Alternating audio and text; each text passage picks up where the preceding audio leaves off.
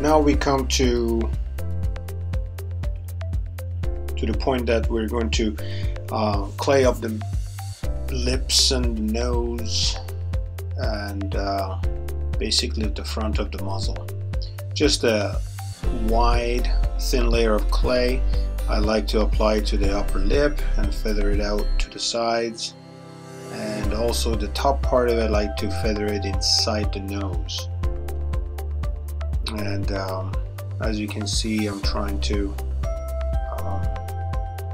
basically shape up the middle of the lips as well as the edges of the front that goes inside the mouth. It's quite self-explanatory by looking at it.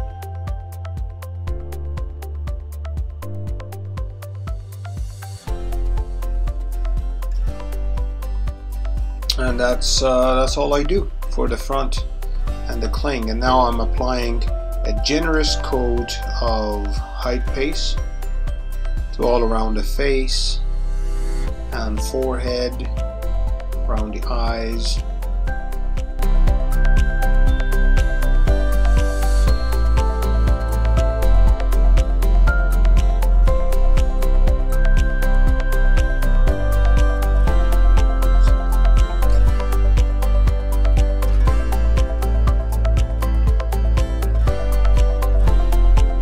Just like to make it quite actually slippery when I'm sliding the or taxing the cape on it. That's why I put a lot of glue underneath there. A lot of it will get pushed around, so the more I have in there, sometimes it helps.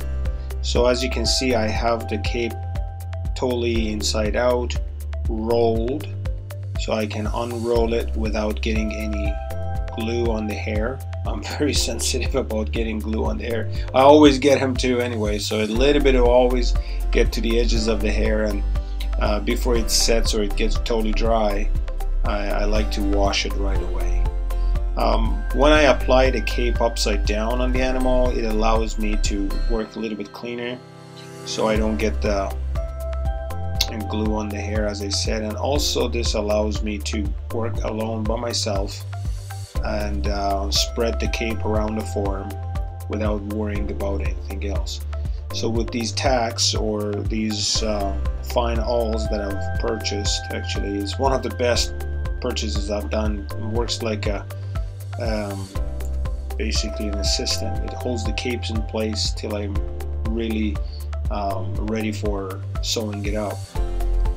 So now, as you can see, I have installed the ears already inside the skin, and I'm trying to bring the forehead right in the middle, adjust the skin exactly where it needs to be. There you go. A lot of glue has been rubbed on the eyes, as you can see. You're gonna have to clean it up later.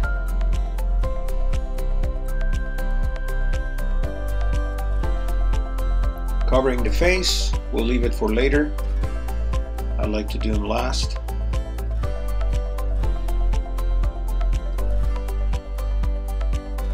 And I'm going to speed up the video here, so sewing the back of the cape around the mannequin, which is just quite straightforward. I'll go as fast as possible to save some time in the video.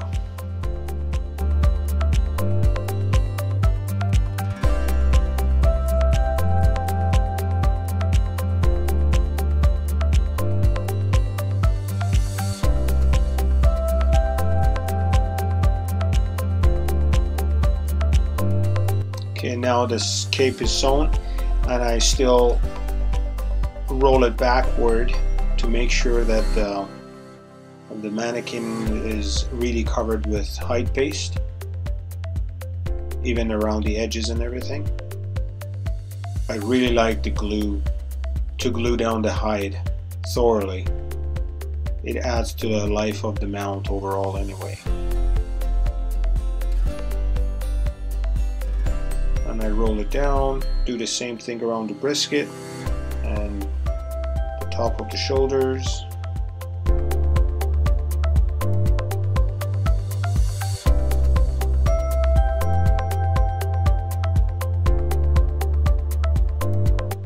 make sure that the skin is aligned exactly where they're supposed to, in the middle of the brisket, top of the shoulders.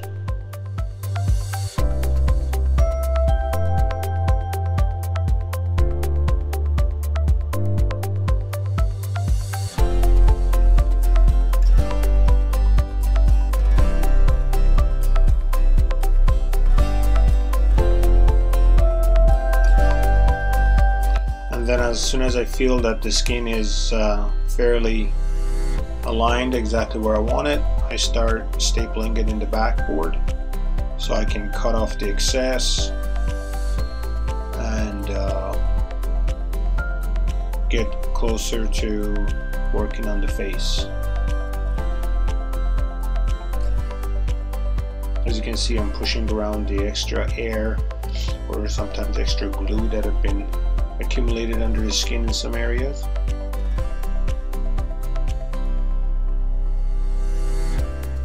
Okay, now it's all stapled up and the extra cape has been cut out.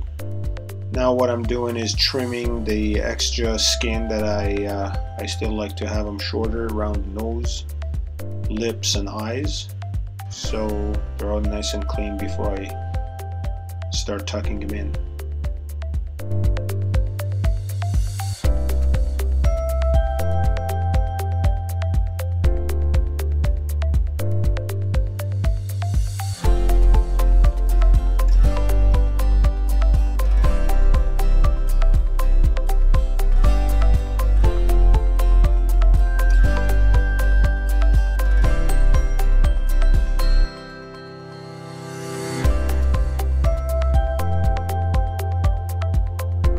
The eyes are still having a little bit of glue on them, so I have to clean them out. A little bit of water and Q-tips usually does the trick.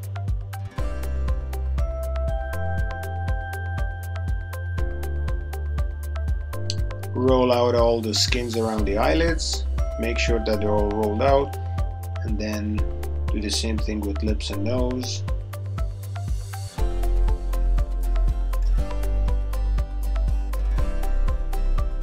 Now what I like to do is adding, as you've seen it in the other videos, I like to add a little bit of a roll of clay to the upper lip and cut it off where you can see at the bottom of on the bottom jaw, and I like to feather out the top part of the roll into the lip so it creates a smooth transition.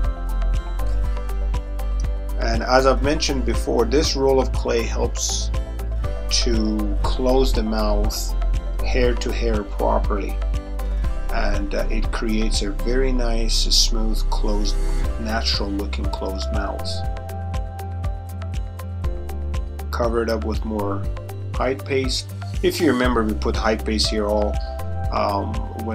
before we put the cape on, but as we move around the cape on the mannequin, it just removes some of that glue and goes into upper parts of the mannequin. So I like to saturate it with glue before I roll down the skin on it again and start tucking the nose and lip skins on it.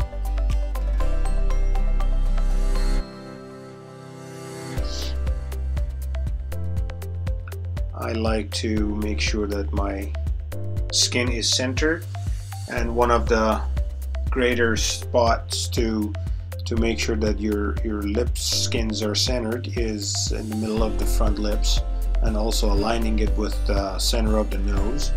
So I tuck a little bit in the front, make sure that the front part of the skin is lined up, and then I do a little bit of the corners, and then I work all around it to tuck all the skin in, and a little bit of a clay for the lower lip.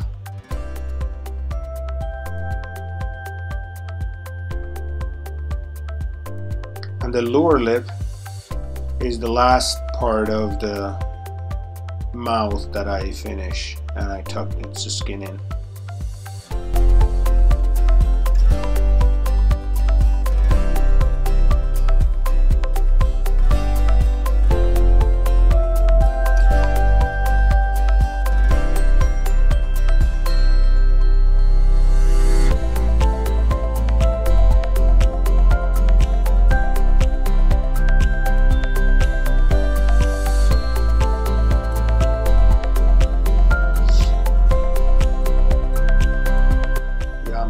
to make sure that that the skin is not folded into the tuck area. It's all flattened out and pushed all the way into the gap.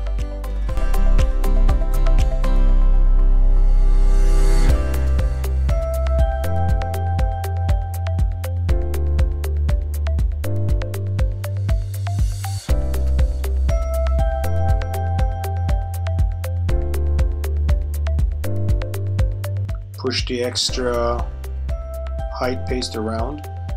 Make sure that they don't get accumulated in one spot. Double check the upper lip skin, make sure that it's totally in center before I start tucking the nose skin inside. Sometimes I use some pins to hold the skin inside, and sometimes I don't. It depends on the animal and depends on the nose, the shape of the nose. If it really lines up and if it really sits, the skin sits inside the nose perfectly good, I don't feel like that I need to put some pin inside of the nose. And I just push in some paper or some plastic to keep the nose skin totally glued inside. So now it's time to tuck in the eyelids.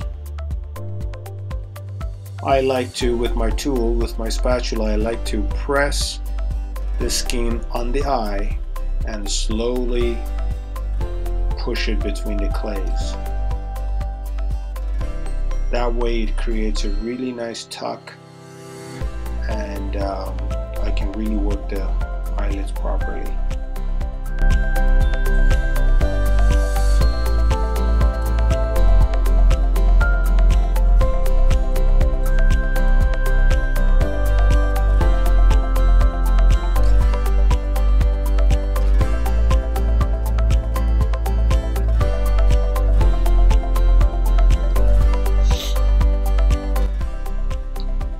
You need to make sure that the eye skin is perfectly in center and surrounds the eye, so there's no extra pressure pulling or pushing the eyelids around the eye. It should be relaxed, perfectly on the spot, so when you tuck it in, it's not going to move on you when it dries.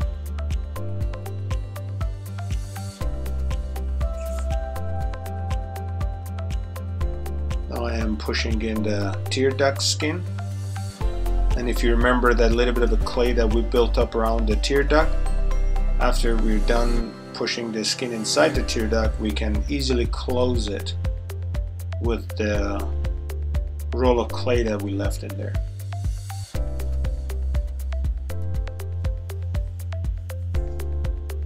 You can see the sheep is getting some shape to itself and starting to look like a sheep instead of a bunch of skin and a mannequin.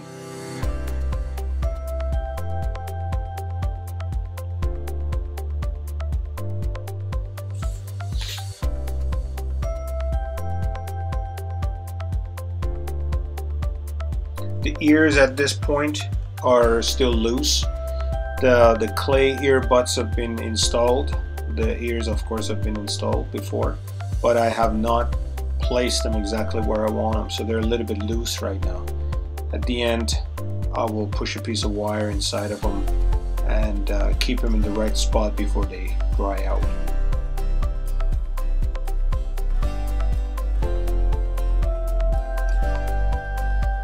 Now I'm trying to push some fine pins into the corner of the eyelids to keep it in place. Eyes are important to have them pinned in because we don't want that area of our work to shift or move on us when it's drying and shrinking. Pushing some more eyes on the left eye right now.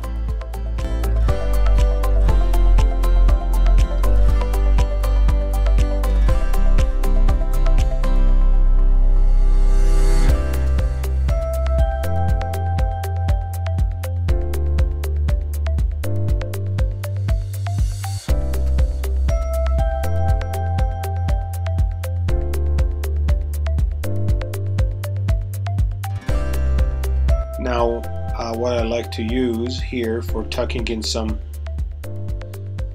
plastic into the nose is using plastic, like grocery plastic, instead of paper, because it tends to expand and keeps the skin totally pressured for gluing into the mannequin. I used to, maybe I've said it before, I used to use paper or paper towel, but I prefer to use plastic now.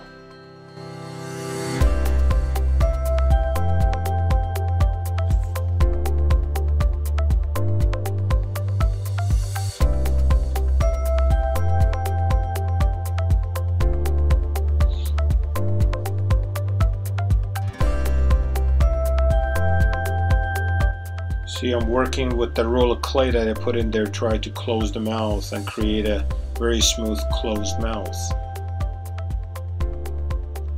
That's what I'm doing right now. Slowly pushing it inside.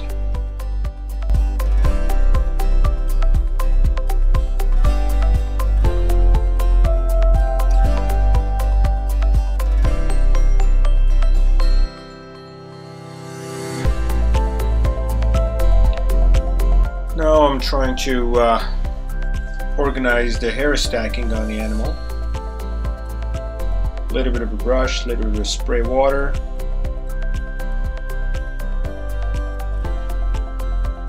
Brings all the hair pattern into where I want them. This part of the mount is always very pleasing to me. I really like this part, finishing part. Using a little wire brush, try to comb out all the hair on the face, make it look properly set.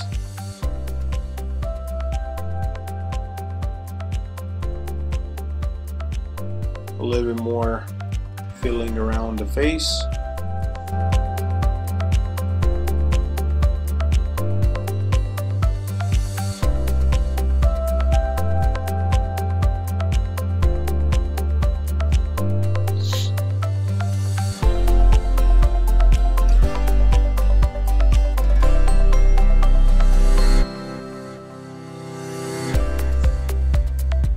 One thing that, because I'm putting voice over these videos, I'm not sure, and the video, the mount was done a long time ago, but one thing I might have not shown you here in the video is that around the base of the horn, the skin, of course, it's glued on, but I've also used fine nails with power nailer.